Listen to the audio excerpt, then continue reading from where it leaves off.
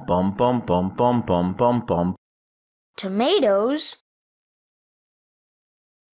Hello, and welcome to the video for an Unreal concept, updating data from a text file at runtime. Someone asked me, do you have the ability to update data from an external source into Unreal Engine at runtime?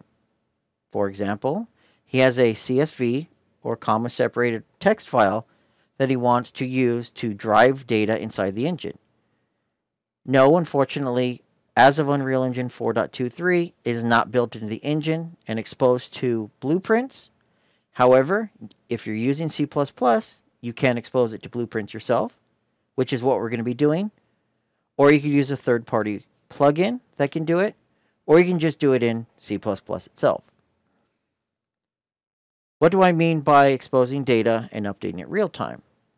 So let's hit play, and on the top left, we can see some numbers, 100 and 0.5. If we go into my content folder, so where my content is for my project, I have a files folder and I have a data.txt file.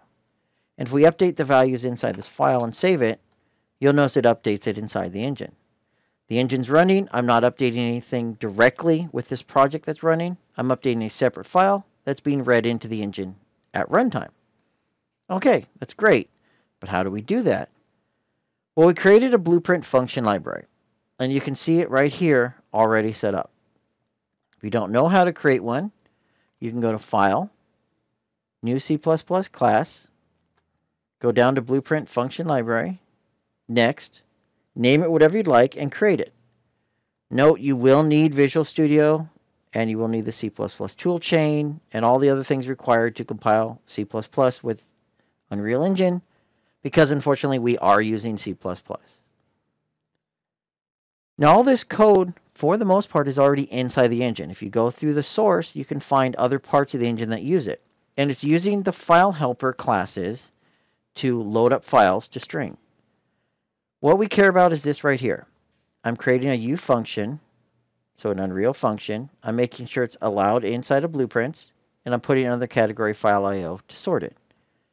And all we're doing here is basically saying, hey, I'm going to give you back a string after I call load file to string with the file name. So if we go back inside the engine and we look at our blueprint, here's the node right here that we're using. Load file to string, passing in a file name, so where it's at and the name of the file, and it's going to give me back a string. Okay, we look at the code itself. It's really simple.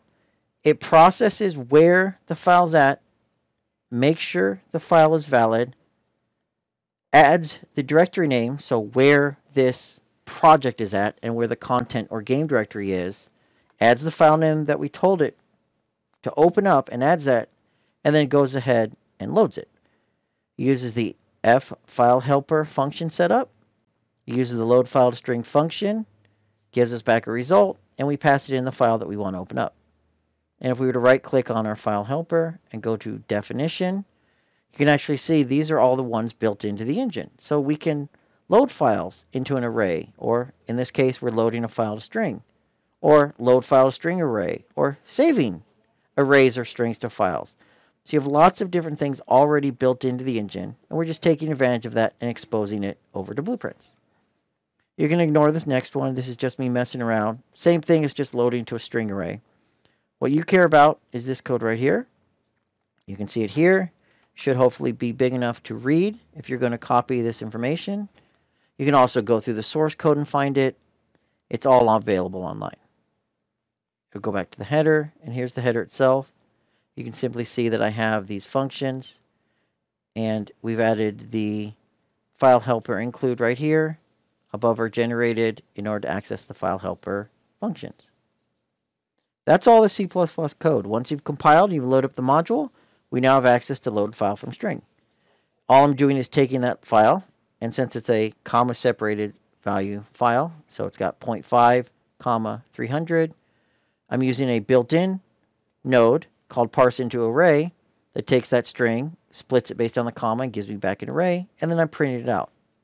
Okay, cool. How can we actually use this for something useful? Well, here's a sample map, and let me show you. So here's my sample map. We've got some trees, we've got a nice little area, we've got some water in the lake. we want this to all to react in real time. So we're going to feed it in real-time data, and as the data is updated, the map is going to react. So we'll go ahead and hit play, and we'll look at our defaults.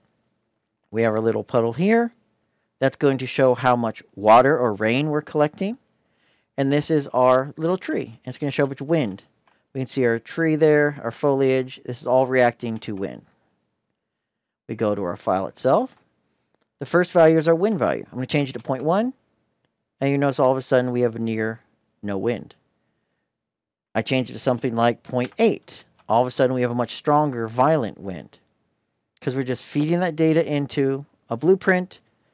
That blueprint is reading that data as it's updated, and then updating a material parameter collection with the wind value, and all of our foliage is using that value to drive the wind. Let's look at the water. So it's pretty simple. It's a blueprint, and it uses the second value to determine the height of the water. So let's say we get a little bit of rain, maybe 350, and our water goes up. Now we've got a lot of rain all of a sudden. We're up to 550. Our water goes up. And it's all handled as I update, as it reads the file, and it's simply adjusted appropriately. So we have two values in our data file. That data file can be updated from somewhere else. Our project's running, it reads in the data, and it updates appropriately. And I can quickly show you that. I simply made a game mode. All it's doing is storing a reference to my blueprint that handles the water, and then calling an event that updates every second. And that event uses our function we created to load that file into a string, splits out that string, saves the first value as wind, saves the second value as water, and then updates it. And again, updates it by taking that wind speed and feeding it into a material parameter collection, and taking the water level and telling my water blueprint, here's the new water level. I mentioned earlier that this works with a packaged project. So let me actually show you that. So here's our package project, and you can see it running. However, there's an issue. We're not actually seeing any motion here, and our water is down there. You need to make sure that your file is in the correct spot in order for the package project to find it. So here's our folder, and this is where our package project is running from. If we go into the project folder, you can see we have our binaries, our content, and our saved. And under content, we have a packs folder. And the packs folder contains all of our information packed up. But since we want to update this real time, what we care about is mimicking what we had before, how we've set it up in order for it to work. And remember I mentioned we have that game project directory, which is our content folder. Then inside of there, I told it I wanted a files folder. And then inside of there, I told it I wanted a file, a text file called data.txt. Now that I have this file in there, I can actually go ahead and put my information. So 0.5 and let's say 500 and save. And you notice it can now read the file since it exists, and it can move it properly. And we'll notice our water went up. And of course, if we were to edit it, maybe down to something like 200, the water is going to go down on the next cycle. And that is how you would read back the data at runtime in a package project.